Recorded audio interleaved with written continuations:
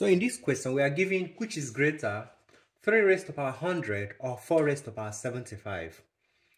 Now looking at the numbers, it's difficult to tell which is greater by merely looking at them because we are multiplying large numbers. We are multiplying 3 into 100 places and 4 into 75 places. But if I've given you smaller numbers, like if I've said 3 raised to power 100 for instance and 3 raised to power 75, you can straight away tell me the one that is greater because they have the same basis. But in this case, we have different bases, so it's difficult to tell. But then I'll show you a very easy way of knowing which is greater and which is smaller. Okay, now the best thing to do is to raise each of these to a power that is the same. That is the best thing to do. So 3 raised to power 100 is the same thing as 3 raised to power 25 times 4.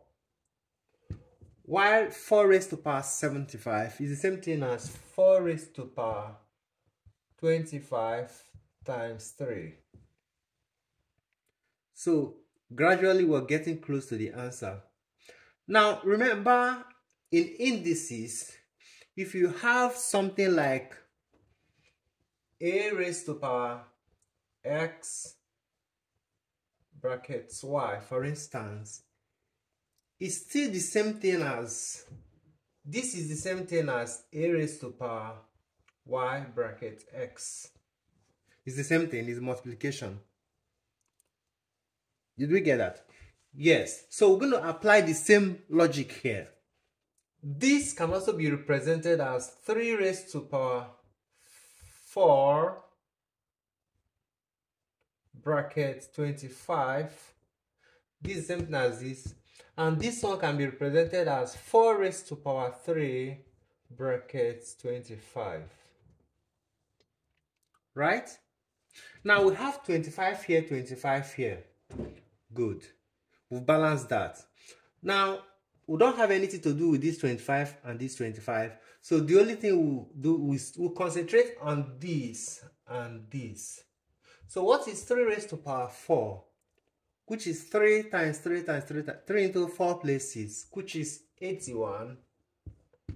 And then what is 4 raised to power 3? Which is 4 into 3 places.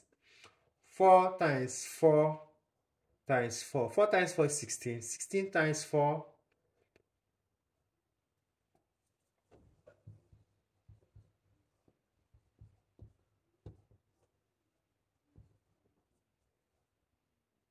So 4 raised to power 3 is 4 times 4 times 4, which is 64.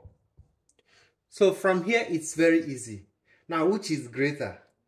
We can now tell that 3 raised to power 100 is greater than 4 raised to power 75 because 81 is greater than 64. This is just the simplest way of solving this kind of questions, and then you get your answer easily.